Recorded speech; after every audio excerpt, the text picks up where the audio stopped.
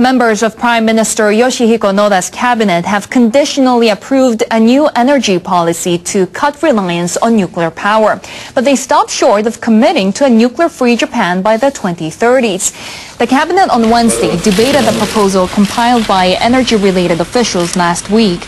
They agreed the government should consult host municipalities and the international community before phasing out nuclear power. But they did not officially endorse the 20-page document.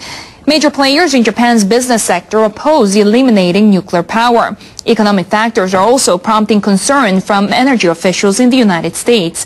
The U.S. has a civilian nuclear pact with Japan. Prime Minister Noda says the government should come up with a strategy that shows stable direction but also remains flexible.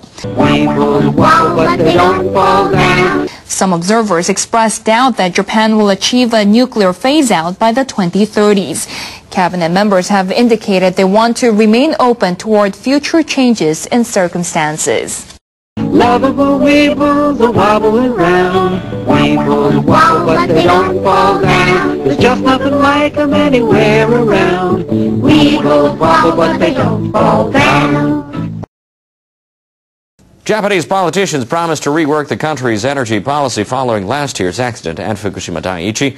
Prime Minister Yoshihiko Noda announced details of that policy last week. He said his government would steer the country toward a nuclear-free future, but a final decision by his cabinet has turned a clear commitment into more of a vague idea. NHK World's Susuma Kojima explains. Members of Prime Minister Noda's cabinet are playing defense.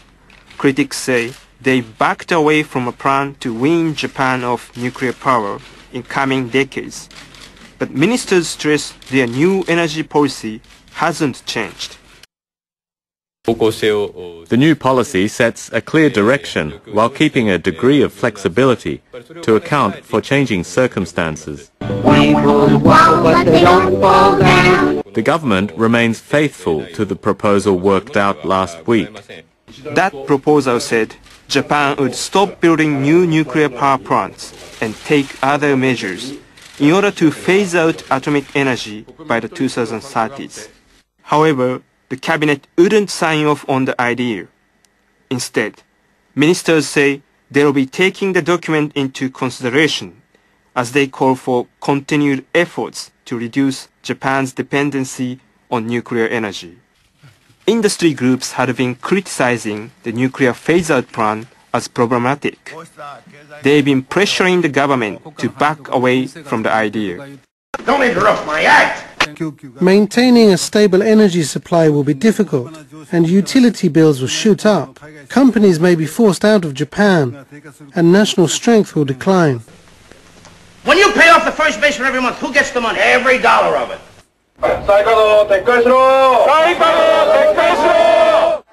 The government's failure to adopt a decisive energy policy has angered people who have been calling for a nuclear-free society. They say they'll aim for zero nuclear dependency, but now we cannot help but suspect that's a token gesture.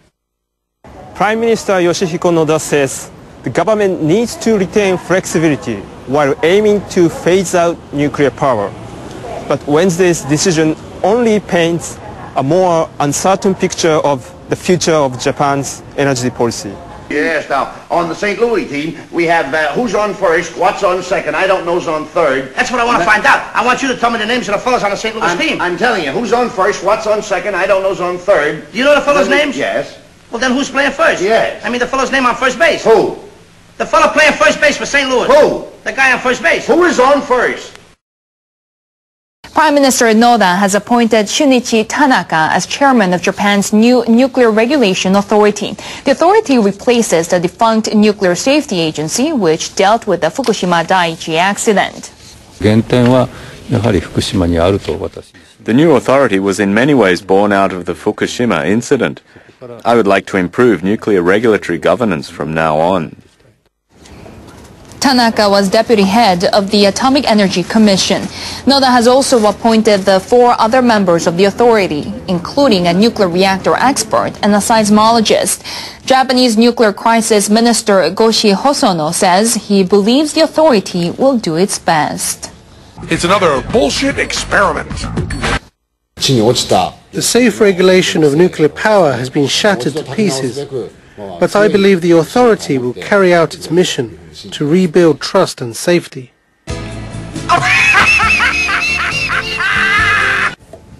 Hosono also stressed that transparency with the public is needed.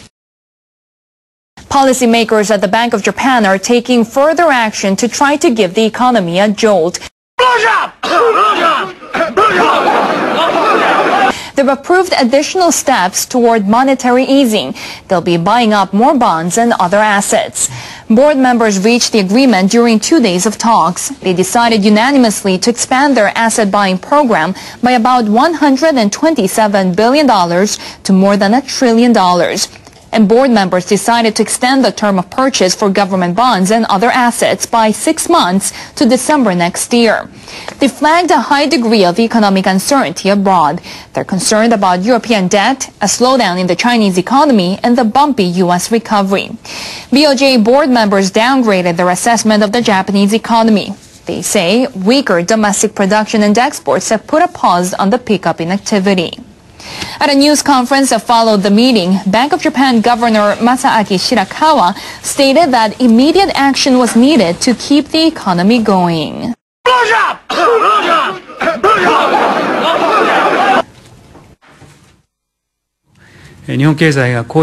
We judged today that further monetary easing was necessary now.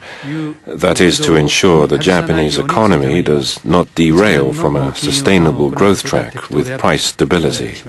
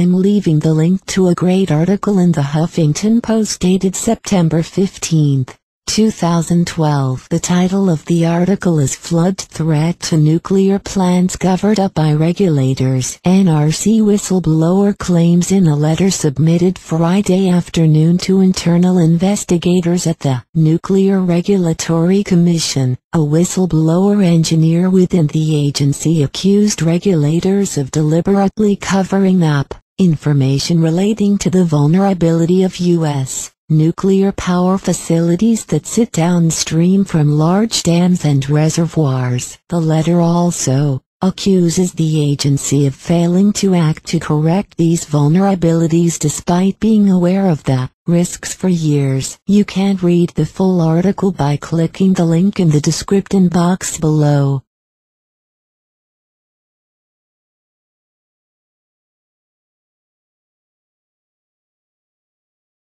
We've reached the maximum allotment of high-quality digital content and up-to-the-minute information the human brain can adequately process.